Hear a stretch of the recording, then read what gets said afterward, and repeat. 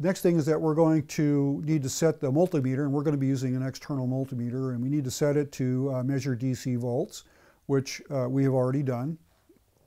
And then it's telling us that we need to press the PC1 position DC power switch to on. Remember, that's the one that's shown next to the AC switch on the trainer itself.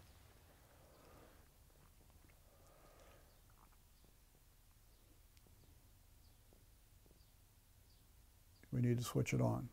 Oh, got to press enter to switch it on.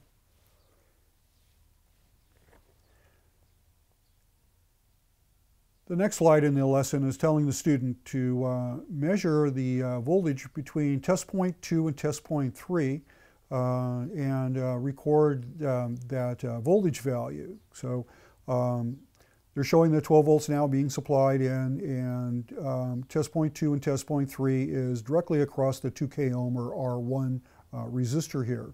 The problem is that on the board itself, the test point 2 is not right on top of R1. It's on the right-hand side of the circuit board, but the test point 3 is right below the resistor. So let me set those in. I'm going to set the common lead to test point 3, and right here is test point 2. It would be nice if they put it up there, but they put it over here.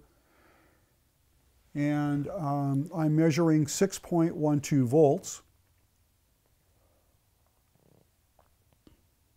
Okay, so I'll go in next slide. And I need now to enter that voltage value, so I'll type in 6.12. And actually, if I put in 6 volts or 6.1, it would probably be fine. But I have to tell it which units I want here. The choices I have are millivolts or volts, and obviously I want volts.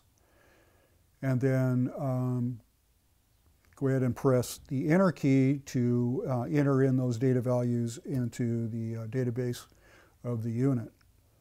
So your answer is not compatible. Did I hit the wrong? Back up. I may not have got the decimal point in right. 6.12 volts. Enter. There we go. The decimal point might have been a comma. Just be careful. Okay, now we're going to move the meter to measure the voltage across R2, and that's test point 4 and test point 5. So I will connect it on test point 5 for the common, and I'll put the hot on test point 4. And I measure 3.09 volts. So if I go to the next slide, I'll put in 3.09 and change to volts again. And press the enter. Remember, you need to press the enter. There is no forward arrow down here to go to the next slide until we do that. And the response is correct. And now we're down to R3, test points 6 and 7. So we'll go ahead and move the meter.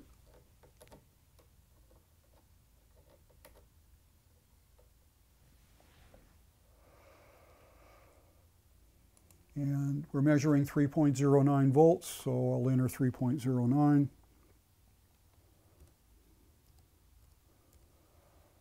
And again, that's volts. Press enter. And the feedback says we're correct. It's nice if we were off, just like that first slide that we did where we put the comma in instead of the period. It gives me feedback right away that there's something wrong, so that way you're not spending a lot of time going in the wrong direction.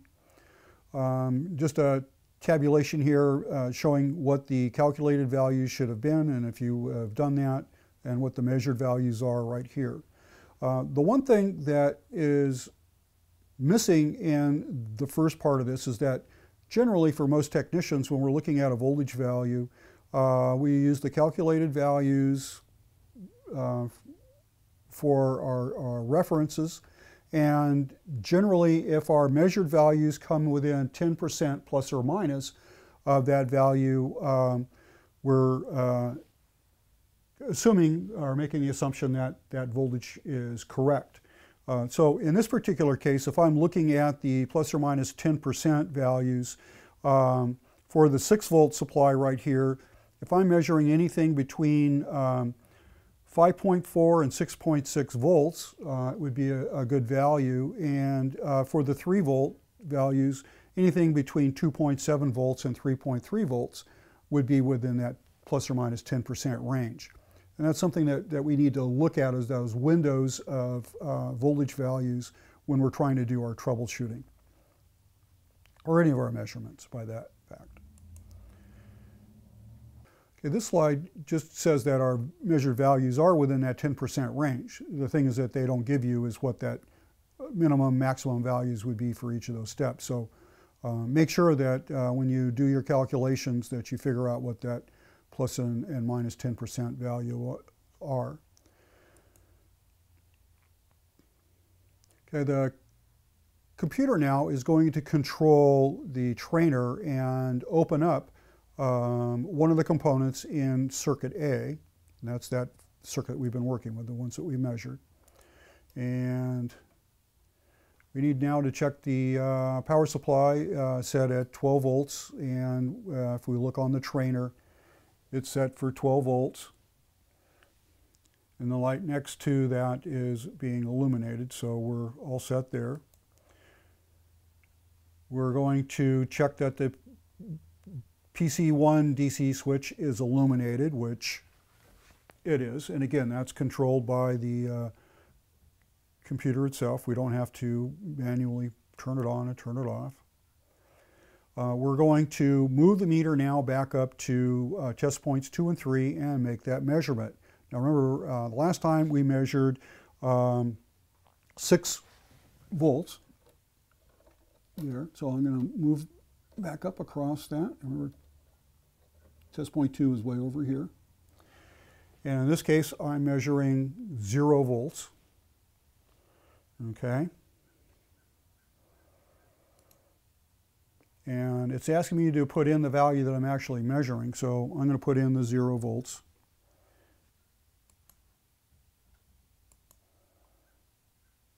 And press enter.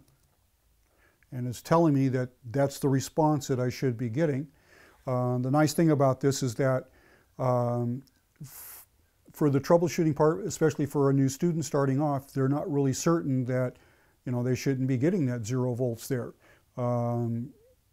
So this is kind of leading them by the hand to make sure that what they're really measuring is really, because of what the trouble's been inserted, is really what's supposed to happen. So it gives you that good information.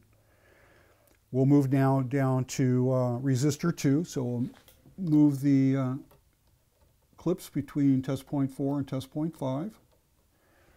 And I'm measuring 0 volts, and I'll enter in 0 volts. Press the enter. And again, I'm supposed to be getting that response, so I know I'm in the right direction, so I can see the data, even though I know that that data is bad, because that should have been the 3 volts, and I'm measuring 0 volts. That kind of should give me an indication too, because if I'm not measuring any voltage, that means I'm not having any current flow through any of those parts. So I've got an open circuit somewhere because there's no current. We'll move now between test points 7 and 6.